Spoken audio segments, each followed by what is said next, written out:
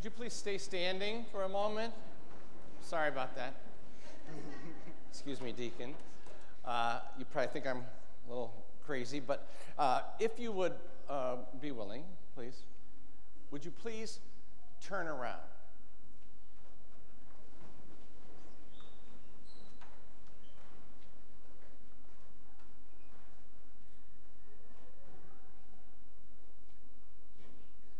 Thank you. In that simple gesture, stay that way, if you would, for a moment. In this simple gesture, I have reoriented the direction of your attention, if you will. Would you please turn around?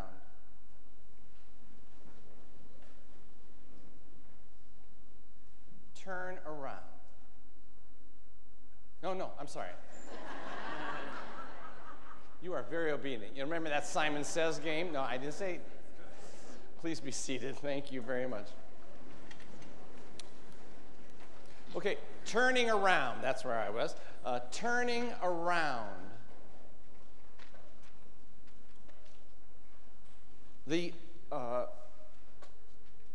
word that we have in the scriptures and the word we have from the church is repentance. That's what the word repentance means, is to turn around. And in the Latin language, we have interpreted and added to that concept of repentance in calling it conversion. Turn about. Those of you that work in the financial systems, or maybe those of you that work in gas and electric and all that kind of stuff, you know that whenever a commodity changes its nature or its possession or its consistency, we call that it's converted. So I don't know if you've gone to a foreign country and you take your American dollars and you convert them into, let's say, euros. You know, you always lose something. That always costs you something. There's a cost in conversion. There's a cost in conversion. And this process of turning around or repentance or conversion, the Greek word underneath it is metanoia. And it's what St. Paul was saying today in the letter to the Ephesians, the second reading. He says, change or turn your mind around. Change your mind. Change the way that you are going about knowing. And what the spiritual fathers and masters would say to us, what we are called to do in every moment of prayer and consciousness, but especially in every moment of worship, is we are to change the direction in which we are looking for happiness. So I asked you to turn around, and I changed the orientation. I redirected the orientation of your perception in your mind physically. So that would be, for you kinetic learners, maybe that was, oh yeah, I see that. I turned about, and I began to perceive this room in completely a different way. Repentance, metanoia, conversion. This is what Jesus is saying to the people who have come after him, because as you heard in this great bread of life discourse, he has just multiplied the loaves and the fishes. He has fed them filled with their bellies. He was certain they were going to carry him off to make him king or declare him to be the prophet, the long-awaited prophet who was coming to fulfill Moses. And so he got out of there and went to another place, and now they have come after him. And he says to them, you know, you are coming after me not for the right reason, not because you've seen signs. In John's gospel, the fourth gospel, from which we are reading the Bread of Life discourse, the miracles are not called miracles, they're called signs, because they're just not wonder workers. It's not just to get people's attention or to convince people of my power. They are signs, the Bible says in John's gospel. They are signs because they are revealing the presence and the power and the will of God through Jesus. So he said, you are not coming after me because you've seen the sign. You are coming after me because your bellies were filled with bread. Jesus asked him, and St. Paul echoes it so beautifully in the second reading. Jesus asked them, stop pursuing bread that will not last. Stop pursuing the bread that does not satisfy. Rather, seek the bread that lasts forever. Change the direction in which you are looking for happiness. Change the direction you are looking for happiness and fulfillment. St. Paul says, stop giving in to these deceitful desires. You know, that's an echoing, isn't it, of the serpent in the garden, the deceiver. He says to Adam and Eve, oh, come on. You don't believe that God's going to kill you, do you? You don't trust. Yeah, maybe I don't. The deceitful desires of your belly, sisters and brothers, and my belly, you know? My spiritual director used to tell me, listen, you will never make any progress in controlling your life in holiness if you can't control your belly. If you cannot discipline the deceitful desires and demands of our self-fulfilling pleasures, lust of the flesh, lust of the eyes, pride of life, if we cannot discipline ourselves in that regard, well, there is no way that we are ever going to lay down our life for the love of God and others. We've got to start somewhere, right? We've got to start somewhere. And so St. Paul and Jesus are calling the followers to re-examine their motives. Why are we doing what we're doing?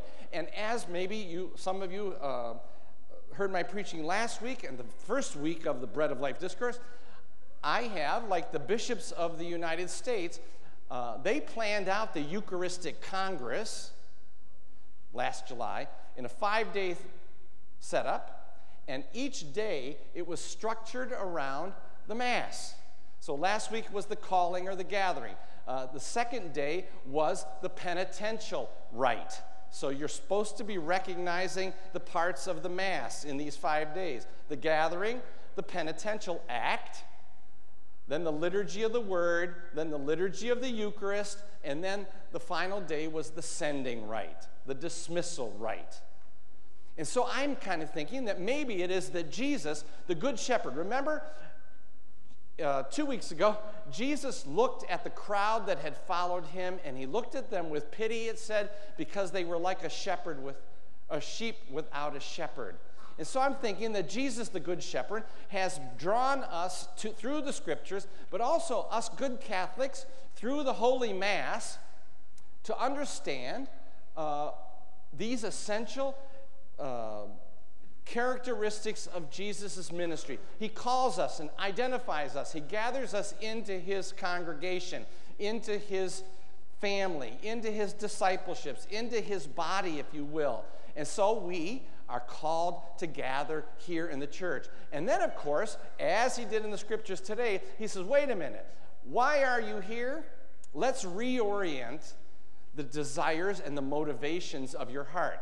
And so this week, I'm thinking about that penitential act and that call to turn around. So I don't know why you're here. You know, there's many reasons to be here, right? There are many motivations. So some of you might be here because my mom and dad said I have to go. And if I don't go, we can't go out for pancakes afterwards. I don't know, however they're arranging it.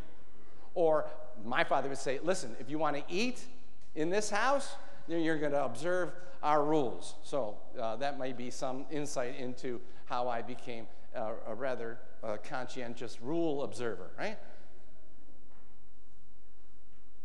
That's not a very high motivation, but I'll take it, right? I'm glad anybody who's here because your mom told you you had to be here, I'll take it. How about maybe some people are here because they have been convinced that if you don't go to Mass on Sunday, you have a mortal sin.